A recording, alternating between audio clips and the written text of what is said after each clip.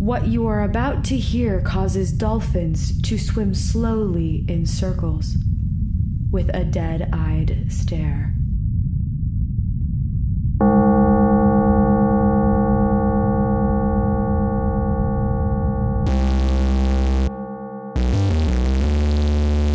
Hello and welcome to the Kakos Industries corporate shareholder announcements. At Kakos Industries, we help you to do evil better.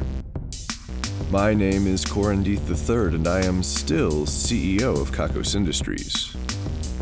Mostly. I'm pretty sure Kakos Industries still exists. Well, keep your fingers crossed anyway. Today's broadcast is coming to you from your shareholders' emergency radio receiver system number 27. It's an industrial-strength radio that would probably survive any number of potential apocalypses that you would not. The speaker is mono, but it's made out of Kevlar. The electronics are nearly indestructible as well. I personally fired several different handguns, rifles, and rocket-propelled grenades at the test models, and in most cases, they could still broadcast sound. This radio, as you have probably noticed, did not need to be delivered to you fresh this week. That's because you already had it, hidden in your home somewhere. Those of you living the studio apartment lifestyle might be asking yourselves how we managed to hide it where you couldn't find it. Also, those of you with a minimalism obsession, you might also be asking yourselves if this is the 27th time we've needed to use one of these radios, or if this is just one of at least 27 currently stored in your residence and potentially leaking radiation. The simple answer: please don't concern yourselves about any of that right now. It is by far the least of our worries.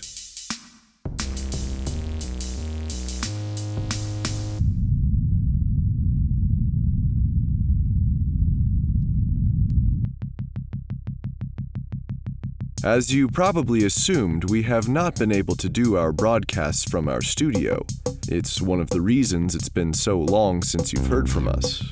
We have formed a small resistance cell, and we are currently deep beneath Kakos Industries.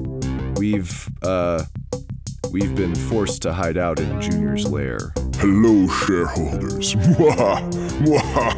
Hey Junior, can you keep it down? I'm doing something important here. That's ridiculous, Corin. Nothing you do is important. It's the shareholder announcements. I'm supposed to do these to keep people informed. Oh, I'm familiar. I tune into every single one of your insipid announcements. Oh? I really wouldn't have thought you would care. I would never miss a moment of your idiocy, Corin. You're just so stupid. It's like watching a dog try to get out from under a blanket. Thank you for that, Junior. I'm trying to do something here. You know that the company is under attack, even though she seemed so cordial at dinner. Only a fool would fall for such a simple ruse. It's a wonder they let you lead anything, Corin. It's your mind. It's just so feeble. Thanks. Honestly, you might as well be a vegetable for all the good your actions will do. There's nothing like going against the infinite cosmos, Corin. You can only lose. This is not the infinite cosmos, Junior. It's just an insurrection. Insurrection? Look at it try to use big words. Don't hurt yourself, Corin. Your tiny mind just can't take it. I don't know why you always treat me like this. Isn't it obvious, Corin? It's because I'm the smartest living thing on this planet. My idle daydreams contain more depth and vivid detail than years of your life. I solve the greatest problems facing mankind regularly, but I keep them to myself because people aren't ready. I beat the Koreans at StarCraft, Corin. The Koreans at StarCraft. If you're so fucking smart, then why do you spend all fucking day in this cave masturbating, huh? Oh, there he goes. He's just pulling on it. Laying on his back, pulling on it. Sort of rubbing it on his belly. If you could see things the way I do, Corin, you would know that there's no point doing anything else. The world is a pointless, bitter trial. Bringing yourself to orgasm is the most meaningful action you can take. And you never leave your fucking cave. The door's unlocked. You're not a prisoner. It's a common misconception. There's nothing out there, Corin. You're such an idiot. Everything outside is a frail shadow compared to the power of my mind. I've imagined better worlds than this just to keep my mind occupied while I'm on the toilet, Corin. There's really no need for such vulgarity, Junior. Vulgarity? Ha! If only you knew, Corin. If only you could see. Your life is vulgar. Your every pitiful attempt to be is vulgar. How can you even begin to understand my motivations? I'm just saying that things might be better for you if you got out once in a while. Things might smell better in here too. That's the smell of genius, Corin. I'm pretty sure it's the smell of monster jizz and cheese puffs. You call me a monster? Ha! I didn't choose this, Corin. You know that full well. Father made me this way. I'm his greatest success, even if he didn't understand that. Shareholders, I recognize that you might not have spent time with Junior, and a visual description might be helpful. He's around 30 feet tall? It's about 2 meters long.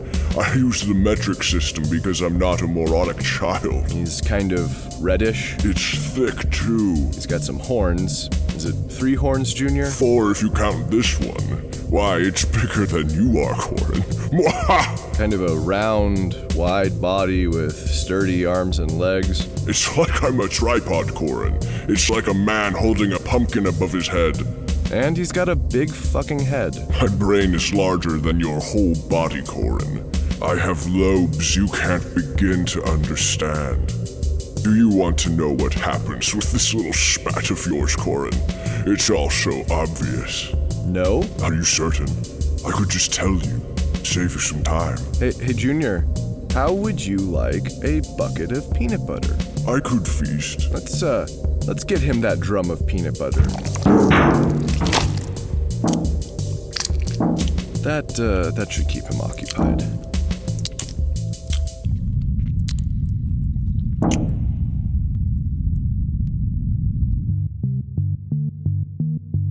We have been unable to have many of our festivals like originally planned, but we did manage to get through the automobile celebration before everything went to shit. It's an old festival, but it was revived by that new book of rules, much to all of our surprise. I mean, we haven't had that festival since they took lead out of gasoline. Let's do a recap, and pretend that nothing's wrong for a minute. I've been carrying this recap in my coat pocket for almost a month now. This year, the Star Racers were sponsored by our clients Fructor and Thimble, Glow Chemical, Cutlass Aircraft, and General Human Wills. Whoa, those names are a blast from the past. This year, we limited the number of weapons on the racers to 2, but we did not limit ammunition in any way. All of the racers got a rolling start, and when they crossed the starting line, all hell broke loose. Half of the vehicles were destroyed immediately with high-powered rockets of some kind. Only the fastest cars were able to escape the total annihilation of the first few seconds. Fructor and Thimble then took out several of the remaining competitors with their endless flamethrower, which was fed by large gas tanks on either side of the vehicle. Glow Chemical took out another handful of competitors using their street acid spray something or other. It also corroded a significant chunk of the raceway that made for some complications later on. Cutlass Aircraft made use of their giant saw blades to take out yet another competitor, while General Human Wills used some sort of radio dish to take control of another competitor's vehicle. Or perhaps the people driving inside, causing it to crash. That left only Fructor and Thimble, Glow Chemical, Cutlass Aircraft, and General Human Wills, much as we expected. Seeing the danger, the other 3 cars began to target the General Human Wills car and its mysterious radio dish. Glow Chemical did their best to spray acid, but they only succeeded in creating another dangerous hole in the course.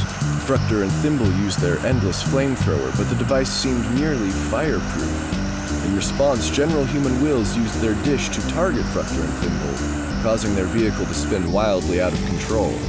They managed to swerve to safety just in time, though. It seems that the General Human Wills device has a range, and the Fructor and Thimble car got too far away. Cutlass aircraft finally landed a blow on the General Human Will's dish with their saw blades, knocking it loose. It fell off of the vehicle, and behind it followed a person who was apparently hardwired into the machine by numerous wires running into the skin around the skull. That person was evidently unable to disconnect. Following this development, the General Human Will's vehicle prepared its second weapon, a pistol with a whole lot of bullets. In fact, all of the remaining vehicles had some variation on this weapon for their next choice. After installing their larger, more significant weapons, there was only so much space left in their vehicles. General Human Wills began firing wildly at the Fructor and Thimble vehicle, piercing its fuel tanks. Compressed flammable gas began spraying out of the sides of the vehicle. Capitalizing on the opportunity, the Fructor and Thimble team lit this stream of gas on fire, giving them a constant spray of flames from the side of their vehicle. The Cutlass aircraft vehicle attempted to cut larger holes in the tanks with their saw to reduce the efficiency of the burn, but they were unsuccessful, and their vehicle wound up catching fire. They stopped to put out the flames, and the team from Glow Chemical rode up and shot them all dead outside of the vehicle. The Fructor and Thimble car and the General Human Wills car began exchanging gunfire. At this point, everyone in the stands who wasn't bulletproof decided to get out of the way. Bullets were flying everywhere. The General Human Wills car shot more holes into the Fructor and Thimble tanks, causing fire to stream out a greater and greater area. Then the vehicle was pushed off course by the lopsided propulsion from the flaming tanks and crashed. The occupants were cooked by all of the extra heat. At this point, Glow Chemical caught up with General Human Wills and sprayed everything they had left at them. Corrosive fluids went everywhere, melting the racetrack, the stands, and the nose hair of everyone within a quarter-mile radius. The General Human Wills vehicle was caught in this corrosive spray, and their vehicle slowly disintegrated. Victorious, the Glow Chemical vehicle sped off. Then they had to finish the remaining 97 laps on the course they had so significantly destroyed. Suffice it to say, they were unsuccessful, and crashed, and died. Another no-survivor race, shareholders, but what a race it was. Those of us who stuck around inside the bomb shelters then got into fancy cars for sex purposes.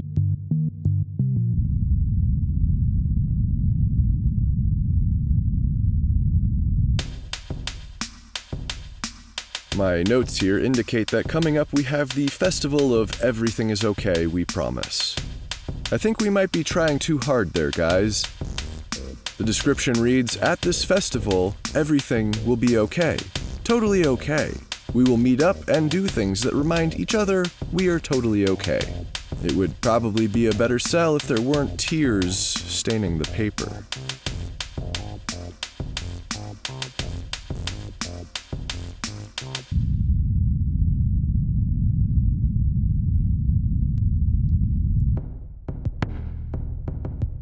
Well then, I suppose I should fill you in on the events since I last got a chance to speak to you. Things with Belladonna went sour, to say the least. Our dinner together must have been a chance for her to appraise my abilities. Shortly after that, she lobbied the executive board to create a new position for her. By the way, did you guys know the correct term is exectipode? They have never corrected me. Suffice it to say, I was embarrassed when I found out. Belladonna knew, and I think that's one of the things that allowed her to create the job of Chief Evil Officer, another CEO at Kakos Industries. I know some of you must be surprised to hear that I am not the Chief Evil Officer already. I am the Chief Executive Officer. The evil has always been implied, or so I thought. I couldn't argue with this series of events at the time. Her knowledge of evil is outstanding. She was prodigious in her youth, and now as an adult it seems that her skills have only grown. She instituted a number of changes almost immediately which were undoubtedly evil, but I am afraid that they were detrimental to the overall functioning of Kakos Industries. Hours grew longer, employees were not allowed to leave or to take bathroom breaks, wide-scale experiments were undertaken on pretty much everyone. We've never seen such casualties, and from our own. We had to install nets along the rooftops to, keep people from flying away. We had to hospitalize workers. I personally had to fight off some ravenous bite wolves as they attacked the less effective employees. Belladonnica brought in hundreds of new employees with the express purpose of wearing them down. We began to undertake new projects that pushed people too far. In the past, we pushed our employees to explore their deep pool of inner evil in a comfortable way in their own time. Belladonnica kicked people down into the pool and held their heads under the water. She also took to painting the walls again, but now she would walk down the halls naked and dripping with black paint, just dripping all over the fucking carpet, before pressing her flesh into the walls, leaving behind impressions of her body everywhere. These paintings were of seductive poses, of power poses, poses that intimidated and marked her territory, poses that seemed to watch you as you walked through the halls. She bent and contorted her body to leave haunting faces on the walls and other unsettling abstract imagery. We lost a lot of good people. Others still had to go to Section 76, which is now full, along with Section 77 and half of Section 78. All of that, however, was perfectly acceptable compared to what happened next. Having found me to be an unfit mate, Belladonnica did what was perhaps the most evil thing she could do, not just for herself, but for all of Kakos Industries. Shareholders, I am pained to tell you that she went after Maggie, of the lovable lesbian couple Kimmy and Maggie. Belladonnica split up that magical couple, that couple that makes all of us feel so at peace, that couple that reminds all of us that we are strange and creepy at a deep and fundamental level.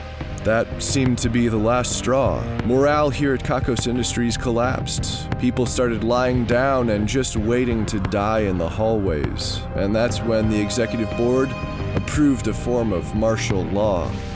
Unfortunately, they put Belladonnica at the helm. It's complicated. I gathered the remainder of my supporters and holed up here in Junior's lair. What is perhaps most disappointing is that Grace Rule has disappeared. She may have just gone home, but it appears that, for perhaps the first time in her life, she found a conflict she didn't know how to resolve.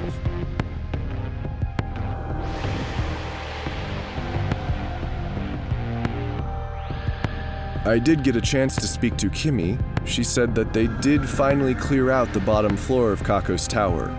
She said it was nothing interesting. And then she went home to sleep.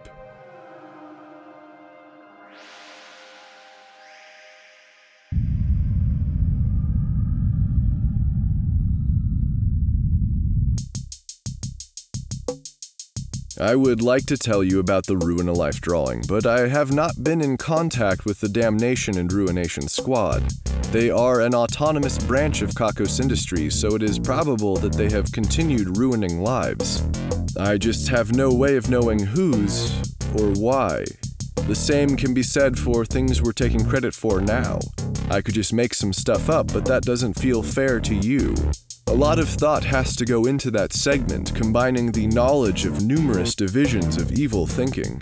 For the time being, let's just say that all of our lives have been ruined by Belladonnica, and that we're taking credit for all of her actions. Though I recognize it's fairly obvious that we, or at least I, had little to nothing to do with them.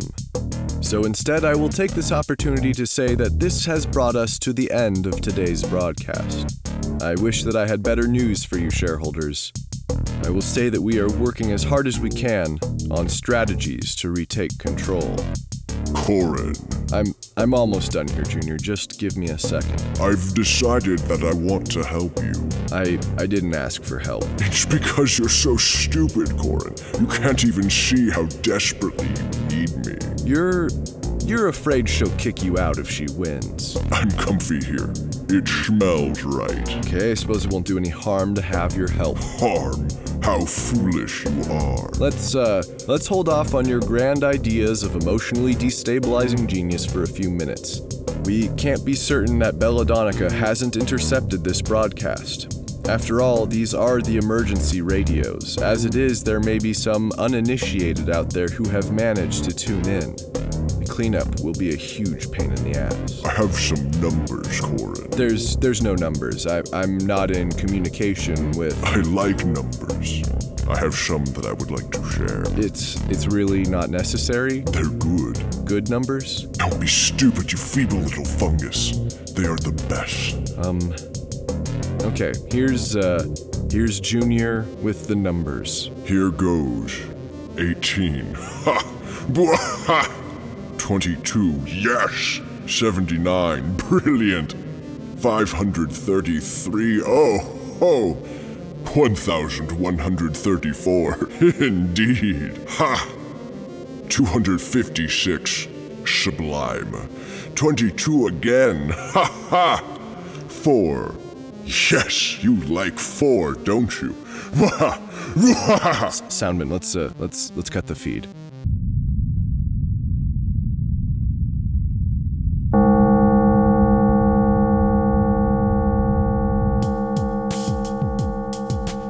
Kakos Industries is written and produced by Conrad Mishuk, who is also the voice of Corin. The music is also composed by Conrad Mishuk. The introduction is read by Kim Aiello, and the credits are read by Hannah Jones, who is currently collecting cool Super Balls. Check out kakosindustries.com for more episodes. There's also transcriptions if you'd rather read the Kakos Industries announcements. That's KAKOSINDUSTRIES.com. Please check out store.kakosindustries.com for merchandise and special offers. Questions, comments, or a strong desire to collaborate? Drop us a line at inquiries@kakosindustries.com. If you like Kakos Industries, be sure to rate and review us on your favorite podcasting service. And connect with us on Facebook, facebook.com/Kakos Industries, Tumblr, kakosindustries.tumblr.com, and Twitter @Kakos Industries. If you're feeling down after this broadcast, have you considered learning Korean?